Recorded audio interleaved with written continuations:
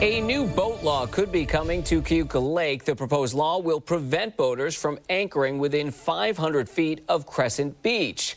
13 WHAM's Natalie Calzatoni spoke with Crescent Beach cottage owners and boaters who are divided on this issue. Natalie, good evening. Good evening, Matt. Crescent Beach cottage owners say weekend boaters have been causing a disturbance in the area for years.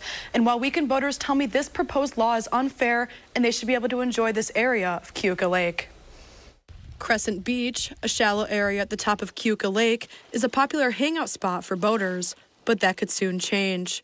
One cottage owner, who wishes to remain anonymous, says he's lived in the lake for 50 years and believes issues between homeowners and weekend boaters have escalated. We started having groups of boats, sometimes small, sometimes as many as 30 or more boats, who would be not far offshore. Often it's very loud, very vulgar, loud music playing so that we can't sit and talk on our docks or in our yards.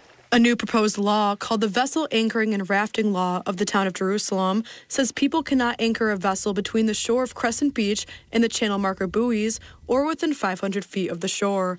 There is an exception for emergencies and fishing. The law, brought to the town board by cottage owners, is upsetting some weekend boaters and other people who live on Keuka Lake. We're allowed to be on that lake.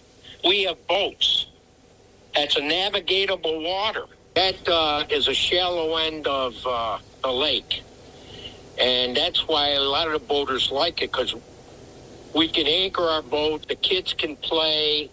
While this issue has people divided, the proposed law will be decided by the Town of Jerusalem board. I've been down there 25 years, and I've yet to see one of the cottage owners have difficulty in motoring out. We recognize that it's not our lake, but it's not really just their lake either. Had they been polite and reasonable, this would never have come up. And the Jerusalem Town Supervisor says the board will vote on the law on August 16th. Matt?